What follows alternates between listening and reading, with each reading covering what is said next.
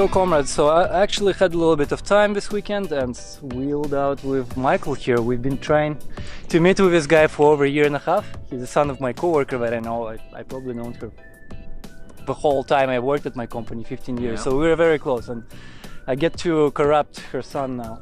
Yep. And this is his awesome Jeep.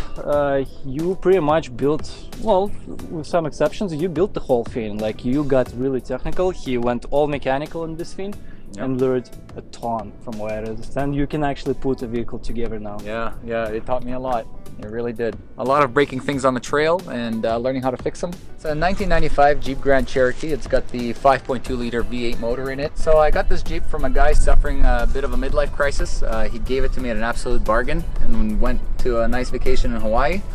And the first time I went out, I ended up breaking everything. So the original bumper came ripping off the front with the winch mounted to it. My front drive shaft exploded twice in under 100 meters. The rear bumper came off, and then had a couple of other problems with the transfer case not staying in 4 low. And that's where my mechanical journey became, or that's where when I started my mechanical journey with this vehicle.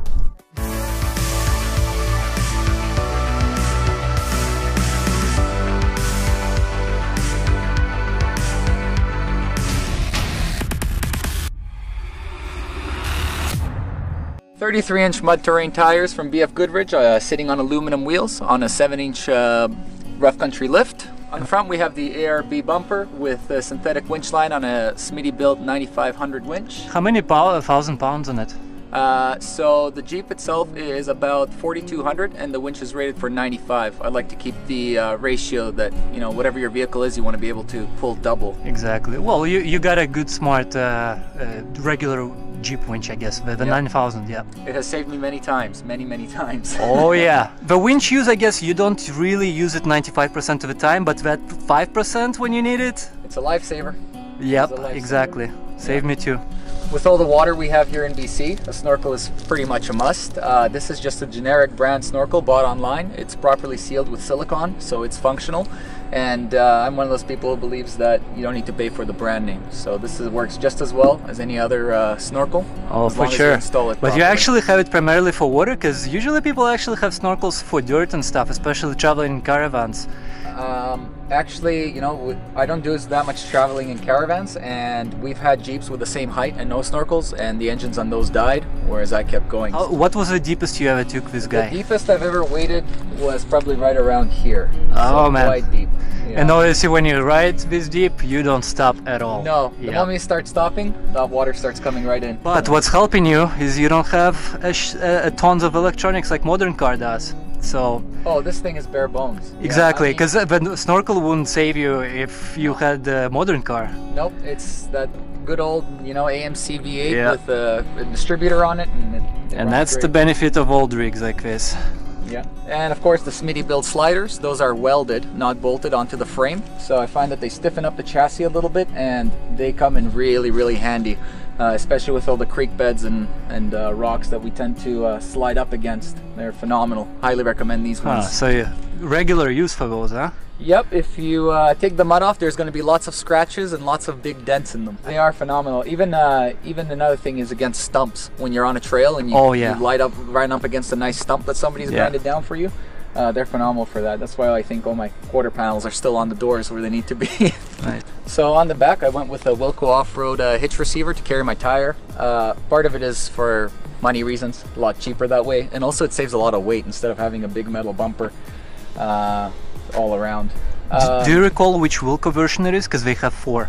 I know it's the one with a higher offset, but that's all I remember really. I think this is a classic one. Yeah, just on the back, anything that anybody should always carry with them when you're off-roading. You got a shovel, you got an axe. Usually I rely on my buddies for their chainsaws. I'm not that advanced. Yeah, I need to get one too, chainsaw. But I want electrical so I can charge it from solar during the day. That's a good idea. This is actually interesting how the ladder is mounted. It's mounted right on the back door. I always saw them being mounted to the roof racks over to the bumpers, but it's actually going through.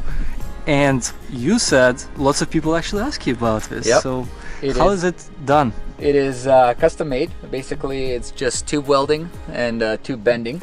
So how this bracing works is it goes into the tailgate, and then behind there's another brace that connects the whole thing together that's formed to the tailgate. And a lot of you people are wondering whether I get water in there. Well, the cool thing is that the seal actually runs underneath all of that. So all of these connections are technically outside of the vehicle. So and if you didn't connect the two, it would basically rip out the whole metal piece. Yeah. So we wanted to make sure that it's properly braced, because I do get on there and it is for purpose use. Yeah. Cool.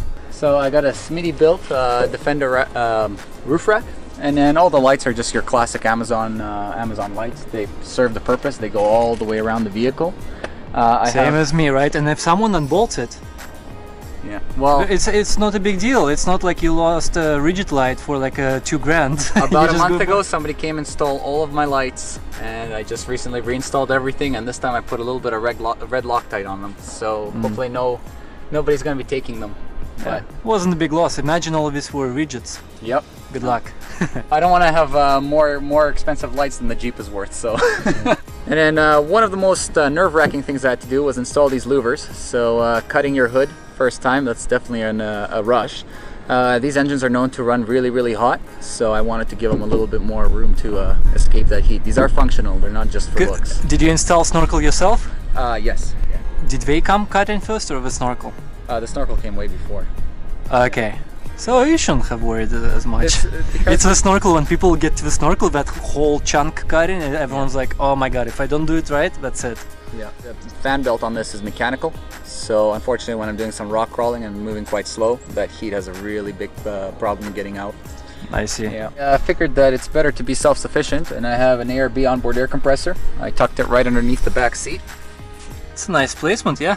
Not obstructing anything.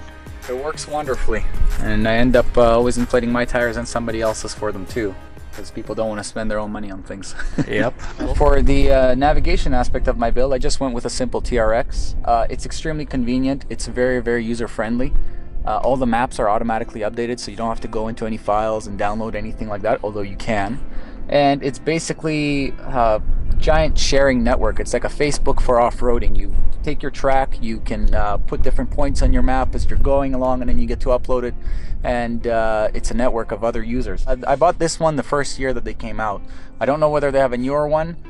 This one has been working so at great that time so they far. only offered just one device. Yeah. I see. They have different mounts that come with it, and then they have one that has a camera on it as well. This one does not. Are they new on the market, or they are? As far as I know, I think they came out in 2017 or 2016. Oh, so brand new. Okay. Yeah. Also, for anybody who does any UTV racing or anything like that, or any type of adventuring like that on a motorcycle, these are completely 100% waterproof and shockproof. Nice. So you can run them in the rain and snow or shine. They work great. Cool. They really are awesome. Yeah. If you're looking to get into off-roading, I mean, Grand Cherokees are the perfect vehicle. They offer a little bit more luxury than your XJs do. They have coil suspension all around. Some of them, like this one, comes with 373 gearing, so you can automatically run 33-inch tires and not have any power problems. And parts are available widely. I mean, anything can be replaced, and for extremely low costs. So, very sustainable, let's put it that way. It's been great hanging out with you, and actually finally a year and a half later put a actual face to a guy.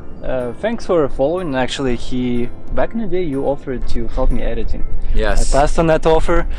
Maybe one day. I just wasn't sure at that time, like how can someone deal with my crappy footage, but it has improved since then. So maybe I'm gonna get to a point where I can actually have help on the side maybe one day, and they can not swear at me for doing shitty. Okay, cut. Yeah, looking forward to getting out with you again, and thanks for showing me this awesome spot. That's exactly what I was looking for today. You guys gotta go home.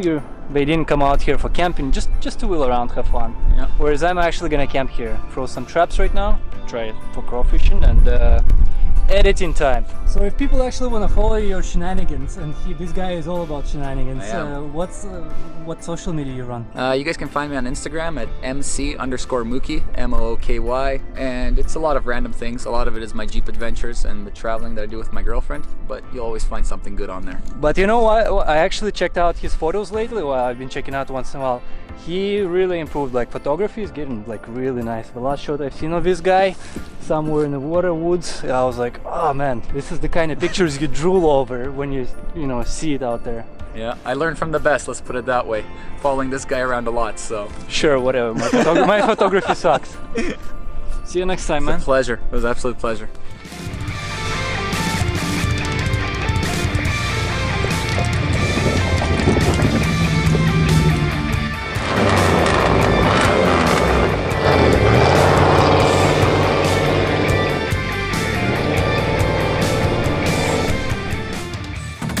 Hey comrades, don't forget to hit that like button and also leave a comment, and if you haven't subscribed yet, you should by hitting that subscription button and also bell notification next to it, so you can actually get my video updates both in notification in your video feed, and as well you can support this channel if you like my videos through PayPal or Patreon in the links down below or just after this video.